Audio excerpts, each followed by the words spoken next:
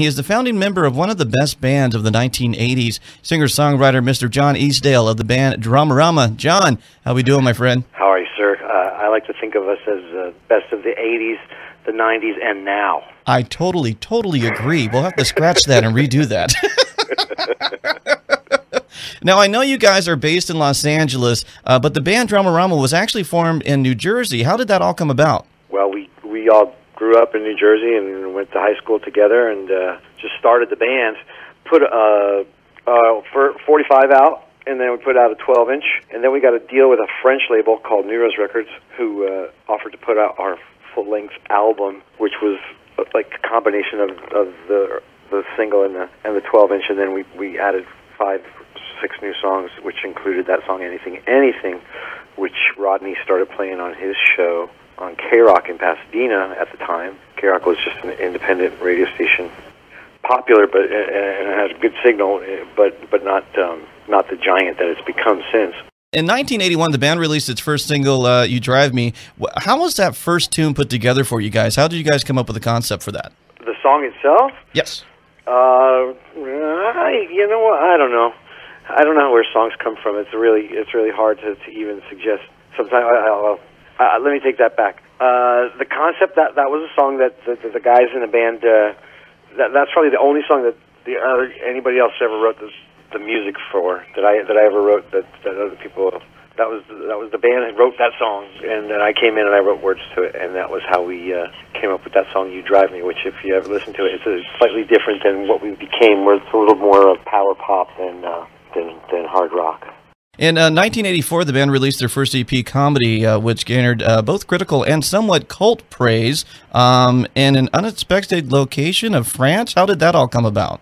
We just sent it to everybody we could find. You know, it was in a magazine called The Trouser Press, which was popular at the time, and a DJ there picked it up through that, and he started playing on his radio show in France, and then we got signed to a label called Neuros, which was in France and had bands like The Replacements and Johnny Thunders on it. That was when our next album, that's how our album came out. Of course, in 1985, Cinema Verde was originally released in France, and then K-Rock DJ Rodney on the Rocks, one of my good friends, actually brought you guys nationwide here in the States. Do you remember how that all came about with Rodney and K-Rock? I do. We were living in New Jersey. We were hanging around. The Monkees were getting back together, and Rodney came out to... we found out Rodney was playing us on the radio. Rodney started playing our record based on having picked up the album in Poobah's, which is a record store in Pasadena. He just bought it because he liked the cover, and he started playing it. That was the beginning of our airplay on the radio. And then Rodney came to New York because the Monkees were coming out for their reunion. It was their 20-year reunion, I guess, in 1986. So Rodney came out to New York. We met Rodney. We hung out with Rodney. Then Rodney told us to come out to California. We came out to California, and we started. We started out just as a vacation, but turned out becoming residents of California. And one of the very first albums was the Cinema album that I heard. My cousin introduced me to it, and I always loved the ending track, Emerald City. It was so different from everything else on the album, and I know you wrote the tune. How did you come up with the inspiration for Emerald City? It was just, being in a happy place. I guess it's a content and warm kind of a feeling, and that was the inspiration for the idea of the person who's singing that song. And the way, I guess, kind of the way it sounds too, and it's a little more sparse. There's no drums or anything. It's just a pretty little ditty. And you wrote anything, right, John? I wrote pretty much every song. Okay, and I know that. I do know that, my friend. What can I say? Dramarama was created, I guess, for lack of a better term, as a vehicle for my songwriting. Another great album that I love is Box Office Bomb in 1987. One of my favorite tracks on that, Still Warm. I play it on my 80s show all the time, and I get a ton of phone calls on it.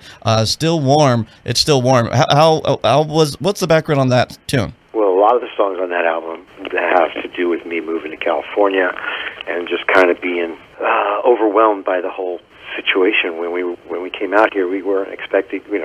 we did not know what it was like to be in a band, to have a song on the radio, and we didn't have a record company, so to speak. We were just doing it ourselves. So, like I said, we were a little overwhelmed to come out to Hollywood and come out to California, and I think I'm still recovering from that shock, culture shock. Oh yeah, I'm sure it was. And I heard there's an interesting story behind the great track "Private World." Was I want to say it was something with Rodney on the Rock from K-Rock. It was kind of like you guys were giving back to him for doing so much great work with you. Or how did "Private World" come about? That's absolutely true. In fact, I don't even think we were hadn't moved to California yet. But Rodney, we were honored to be asked to be on Rodney. Rodney's put out compilation albums featuring a lot of various artists, and we were honored to be a part of that. And so we did a version of the New York Dolls song "Private World," which we always love the New York Dolls, and we always try to cover our favorite artists. Throughout the years, we've always tried to throw a song from one or another, and we've put on everybody from Patti Smith and David Bowie to Lou Reed and the Rolling Stones and Ian Hunter from Mott the Hoople.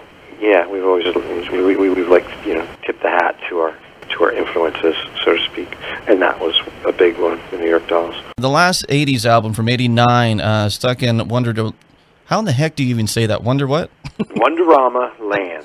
Wonderama Land was home to the great song "Last Cigarette," which I play on the show a lot. How did you discover the song "Last Cigarette"? That was when I was up in San Francisco, and a homeless guy asked me for it's pretty much the opening lines of the song. A guy asked me for a bus pass, and I gave him $1, and he said, "Here, you want my bus pass?" He already had a bus pass, but he just wanted to go buy some wine, and I was kind of, that whole album again was kind of still me kind of lost in California, a little bit dazed and confused by the whole idea of becoming a professional musician, because I really was just used to do it for a hobby. And I know, John, you guys have worked with so many great musicians over the last few years. What are you guys working on today as far as new music? We actually are working on new music. We're recording up at a studio called The Village in, I guess it's in West LA, and it's a very classic recording studio, and everyone from Bob Dylan to Barbra Streisand to Lady Gaga and who knows who. It's been in business for like 40, 50 years, and it's just an amazing studio, and we're lucky to be working there and putting the finishing touches on what will be our next album, hopefully before the end of the year, but you never know. John, that sounds awesome. Can't wait to hear some new material from Dramarama. Lead singer John Easdale from Dramarama. Thanks so much. JJ, like I said, it's the 80s, 90s, and now, and everybody get on down and come on down, and we're going to have a real good time together. Cool, man. Thanks, John.